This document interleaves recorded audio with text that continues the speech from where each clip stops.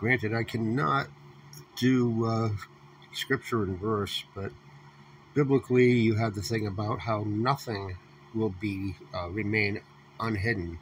So you may want to pay attention to this. Tom Homas, the former director of ICE, he is a Catholic.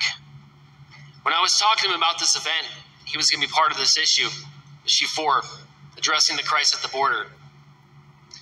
I asked him, Tom, what makes the southern border crisis possible? How does this happen?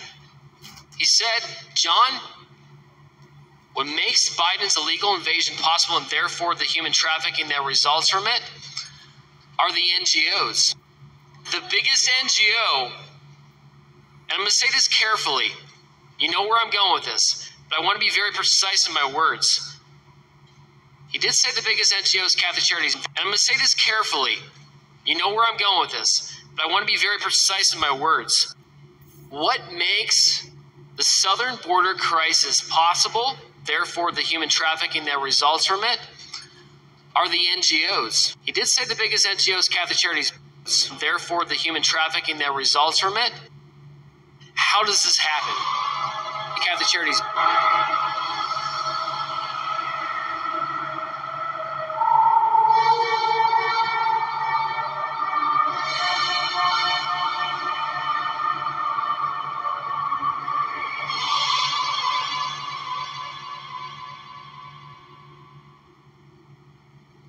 So did you catch what he said?